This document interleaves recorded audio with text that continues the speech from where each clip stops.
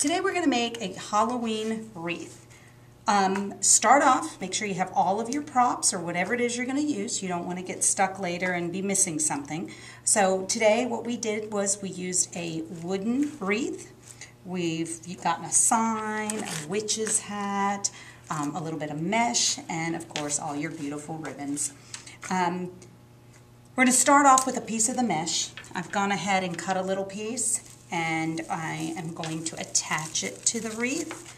You're going to use wire to do so, and I'll attach that here in a second. But make sure you take your time in picking out your ribbon. You want to like a combination, different textures, maybe some polka dots, some stripes, velvets, just something that's really going to pop on your wreath. You want it to really make a statement.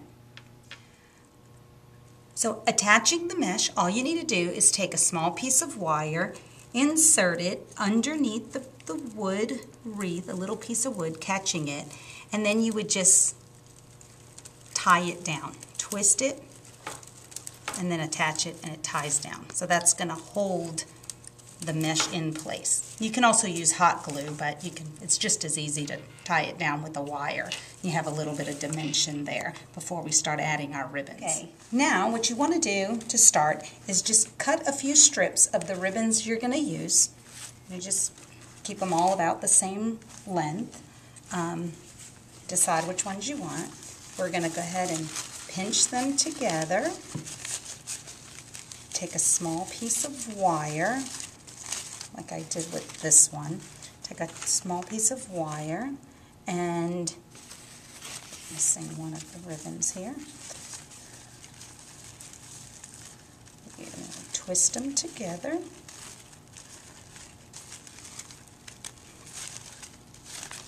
And we're going to attach it. You can either attach it with the wire, hot glue it, however you like, onto the wreath. And you're going to do that a multiple of times.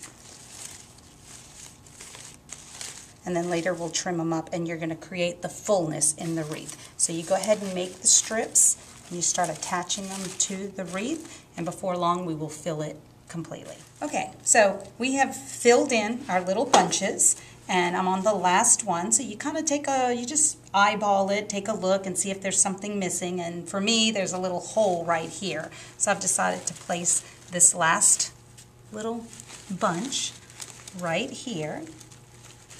Again, I'm just going to slide it into the wreath, grab your wires, twist them so that all of your empty spaces, because we want a nice full wreath, are filled in.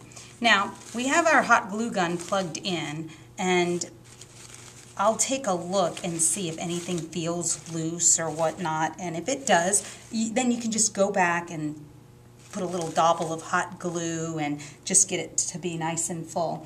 We had a little hole here and a little problem here. It just, something was missing. So basically all we did was grab two bunches of ribbon,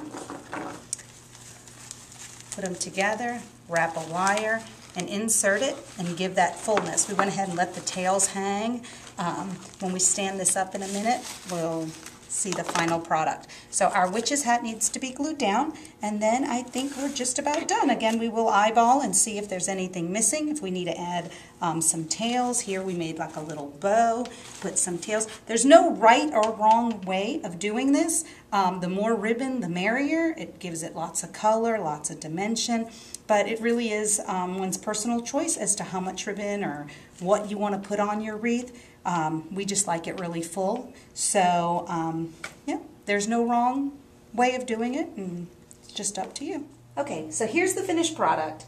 We went ahead and hot glued the hat on, and we stood it up so we can get a better feel for it. And there were a couple of little holes that were missing, so we added a new little cluster here, because obviously once you put the hat on, you may see some empty space that you may choose to add something. That's why it's always good to have a little extra ribbon, a little extra mesh, and you can fill in. And like I said before, there is just absolutely no way that you can make a mistake. You just fill in wherever you feel a hole or wherever you'd like to see more depth, and here you go. Happy Halloween!